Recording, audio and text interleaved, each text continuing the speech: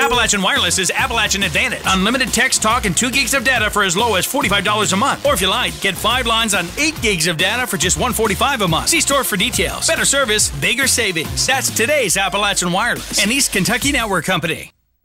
Officials in Williamson are investigating 2 structure fires from the weekend. Just after midnight Friday, the Williamson Fire Department responded to a structure fire on Maple Walk. Upon arrival, it was determined the 3rd floor of a 3-story wood frame apartment complex was on fire. This residence had been condemned and no one was living there. While crews were putting out the blaze on Maple Walk, the Williamson Fire Department was dispatched to another structure fire on Wallace Street. Given the close proximity of the fires and the fact that those 2 fires happened almost simultaneously, was very suspicious to me.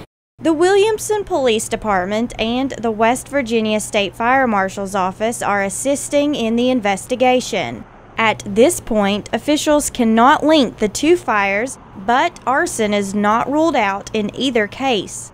Chief Carey says there were no utilities hooked up at the structure on Maple Walk or storms that could have possibly caused the fire. The fire on Maple Walk obviously was an arson, whether it was deliberate or accidental.